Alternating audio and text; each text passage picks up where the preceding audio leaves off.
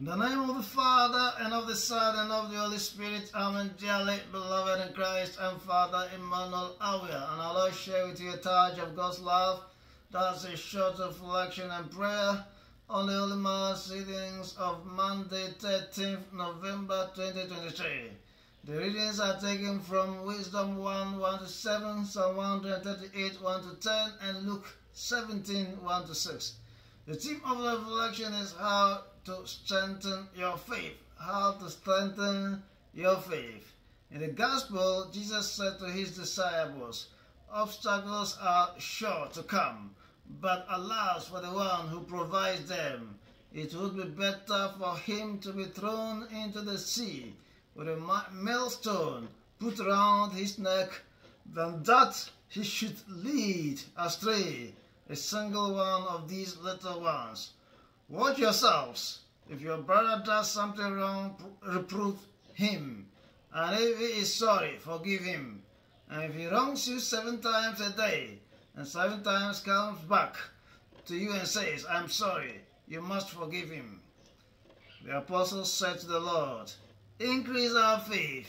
The Lord replied, were your faith the size of a mustard seed, you could say to this mulberry tree, be uprooted and planted in the sea, and it will obey you. Beloved,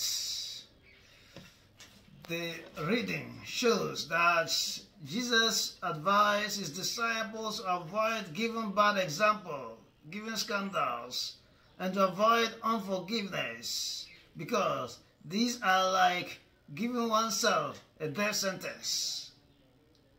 Even it would have been better if you were not born than to give bad example. And they immediately ask him to increase their faith. This could imply that we need strong faith to be able to give good example and to forgive. We need strong faith to be able to avoid bad example. But how can we get this strong faith? The Lord replied, were your faith the size of a mustard seed, you could say to this mulberry tree, be uprooted and planted in the sea, and it will obey you. It implies that strong faith does not depend on size. It depends on quality.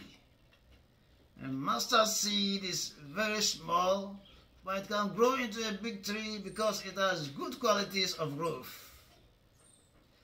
A mustard seed faith is therefore good qualities faith.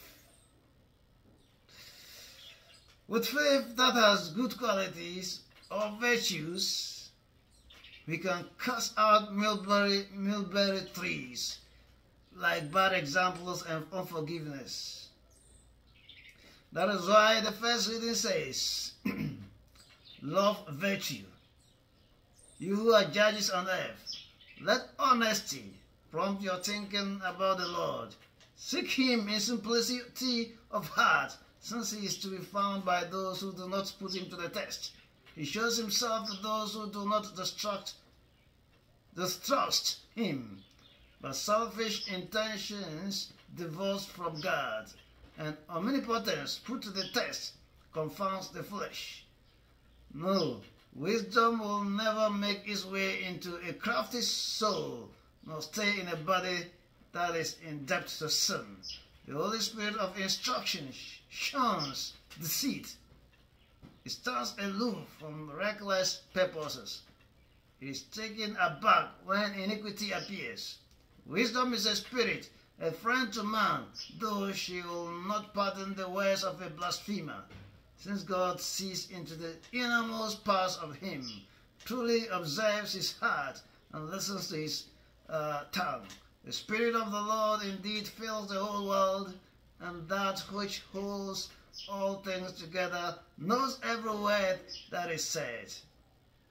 In short, to strengthen our faith is to live in virtues like honesty, simplicity, and so on, to avoid sin. To live in virtue, to strengthen our faith, is to try to live in virtue while allowing the Holy Spirit to inspire us to take good initiatives. And when we do that, faith will work wonders. Dearly beloved, in the name of Jesus, be virtuous. In the name of Jesus, receive a mustard seed faith. Amen. Can you share God's love by subscribing to this YouTube channel and share or discussing this message with others? The subscription is free. The icon for subscriptions at the bottom corner of the right side of the video. And may Almighty God bless and protect you always, the Father and the Son and the Holy Spirit. Amen.